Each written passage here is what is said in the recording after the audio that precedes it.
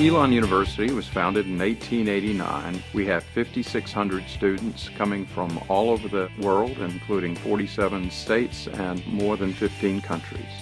Safety on any college campus is one of the most important things that both students and parents look at. It's one of the top things that families discuss. You look at obviously the programs, the life there, but safety is an important issue, and it's certainly one that's important to us at Elon.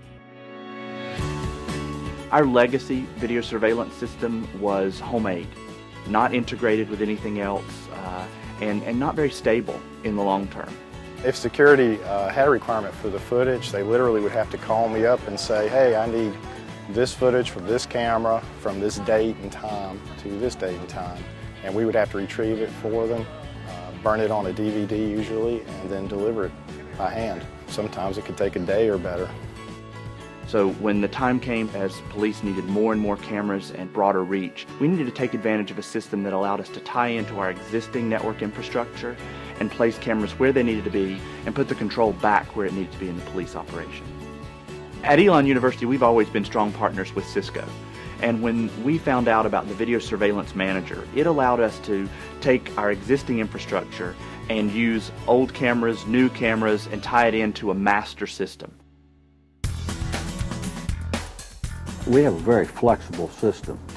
We have about 78 cameras, and we monitor that on 2 big screens and on 2 small screens on the desk, and it records the time. So if somebody reports a crime at a later time, saying their vehicle had a hit-and-run situation in the parking lot, we can actually go back to that time. Our video surveillance program here at Elon has 2 signal benefits to us. One is that it gives us an outward and visible sign of security, and the other is very practical. It does solve crimes.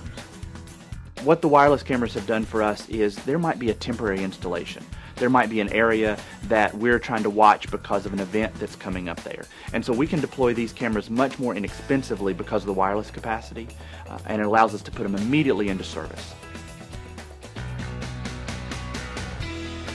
The thing that we have found most beneficial to us from a cost-saving perspective is that we're using existing infrastructure with our network that's already in place.